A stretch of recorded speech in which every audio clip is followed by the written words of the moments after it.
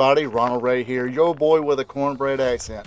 Welcome you to another episode of Wrestling Trivia Tuesday, episode 51. Can you believe it? Anyway, for those of you who've been watching, I appreciate you tremendously. And for those of you who are watching for the first time, what I do every Tuesday, I ask 3 questions, all dealing with the sport of professional wrestling. Before I get started, I ask you new folks to go ahead, leave a like, also make a comment. What did you think about today's questions and how well you did? Also, be a champ and hit that subscribe button. Without further ado, let's let her rip. Alright, like I said, these questions might be a little easy. First question has to deal with mommy herself, Rhea Ripley. Question number one is, what is the home country of Rhea Ripley? Is it A, New Zealand, B, Australia, or C, Netherlands?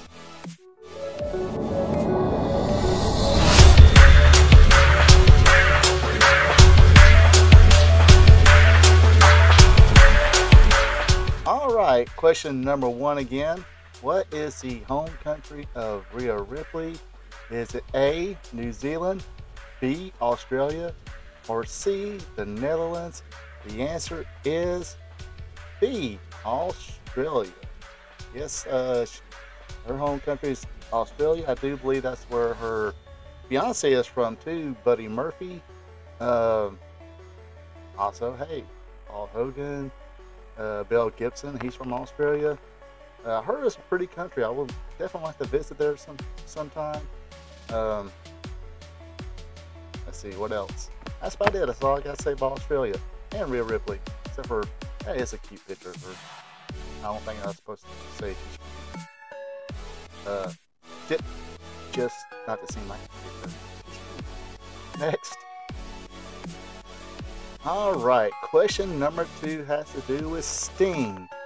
Sting recently announced that come 2024, Revolution pay-per-view, to be exact, that will be his last match. That is it. He's done. He's retiring. He's moving to, I don't know if he's moving to Hawaii. I just felt like saying that. Anyway, question number 2. Who trained Sting? Was it Jerry Jarrett, B, Rick Bassman, or C, Eddie Gilbert?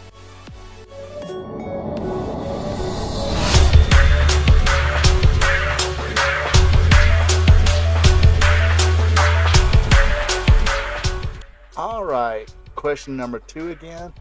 Who trained Sting? Was it A, Jerry Jarrett, B, Rick Bassman, or C, Eddie Gilbert? The answer is B, Rick Bassman. Yes, he's credited one to train him, break him into business. Him, the Ultimate Warrior, and a few other people too. I don't have a huge recollection of Rick Bassman's career or careers as a wrestler or trainer. Anyway, question for my viewers that this popped in my head. This popped in my head, excuse me. Would you like for me on an episode of Classic Wrestling Reminiscing, for me to reminisce about the career of Sting? If you're interested, let me know in the comments, and I can get it done because you asked. Do anything for my fans. Next. Alright, here we go. Main event question number 3. And let's see, back in, I believe it was 1984, the Fabulous Ones, Stan Lane and Steve Keirn, left the Memphis territory, and I believe this went to work for Verne directly, even though that, Memphis was I believe this time was a territory of the AWA. I think they've already pulled out of the NWA. Anyway, with that in mind, who did Memphis call the new Fabulous Ones in an attempt to replace Stan Lane and Steve Keirn? Was it A, Terry Taylor and Bobby Fulton, B, Tommy Rogers and Bobby Fulton, or C, Tommy Rich and Eddie Gilbert?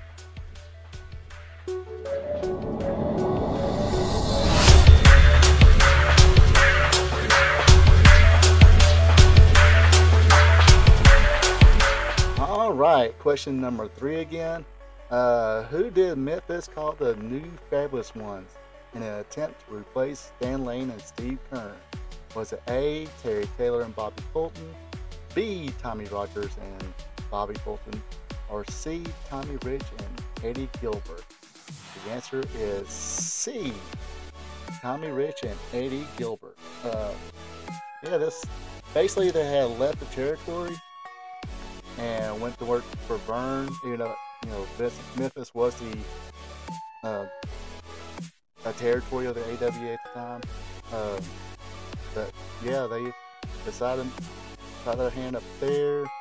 Of course, Memphis was they kind of buried them a little bit, but try to kind of keep making money off of the Fabulous One's name, and they decided to put Tommy Rich and Eddie Gilbert. Didn't quite work, of course. Tommy Rich, yes, I mean, he was a big star in Georgia Championship Wrestling. Kind of fresh off that, I think Vince had bought them out at the time. I have to look back at my dates. But anyway, but yeah, so Tommy Rich went back home to Memphis, and he just say cosmetically didn't fit the part. Eddie Gilbert, kind of fresh off the WWF at the time. He did work up there, got in a car accident, broke his neck. But he was a lower mid-card guy. He would get a few little wins on TV, but will lose to bigger stars. And of course, you can tell by this picture, he ain't quite filled out yet. But anyway, so interesting little note here. According to the RF Video Midnight Express cheering review, the Midnight Express version being Stan Lane and Bobby Eaton, Stan Lane was talking about how the Fabulous Ones was formed, and according to him, the original idea was having him team with Terry Taylor. I'm not sure how that would have worked. Terry Taylor, I mean, look at that picture right there. Fresh white meat baby face. Definitely more of a Rock and Roll Express type probably feel to it. The Fabulous Ones, of course, were more geared towards grown women, and the Rock and Roll Express was, pretty much geared towards, let's just be PC, politically correct, 21 and below, maybe 18 to 21. There we go. That sounds a lot better. Hey, I don't know. It's her stories. I don't know. Anyways, but I don't know if that was by design. I think it just kind of worked out that way. The way the Fabulous Ones target female audience. Another interesting note. You see right here, Terry Taylor is with Bobby Fulton right here, and they had like a short little territory in Chattanooga, that being it was like Georgia Wrestling All Stars or something like that. It was done in Chattanooga, Tennessee. I forgot what it was called. I'm gonna beat myself over that. If you know what it's called, let me know in the comments. Just slipped my mind right now. But anyway, Bobby Fulton and Terry Taylor were called the Fantastic Ones at the time, dressed just like Bobby or Stan Lane and Steve Keirn. And that territory was short-lived. Of course, later on, I think it was Mid-South when Tommy Rogers and Bobby Fulton was first formed together to be called the Fantastics. It's Fantastics stopped the Ones part, but you can kind of see they were kind of mimicking Stan and Steve at the time. Or just not.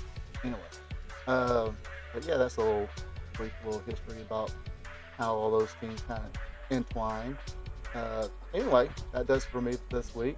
Hope you folks enjoyed. I appreciate you guys watching, and gals. Definitely, if you're new here, hit that subscribe button, and you folks have a good one. Take it easy. Thank you for checking out my video. I really do appreciate it. And of course, this is the part where I ask you, if you're not subscribed yet, to click on that subscribe button, leave a like, also share with friends. And if you want to follow me on social media, on Twitter, X, it's at RRPATRPTV46. On Facebook, it's just Ronald Ray. And yes, I need to turn in my man card because I do have a TikTok. You can find me on TikTok at RP2Vision. As always, you have a good one. Take it easy.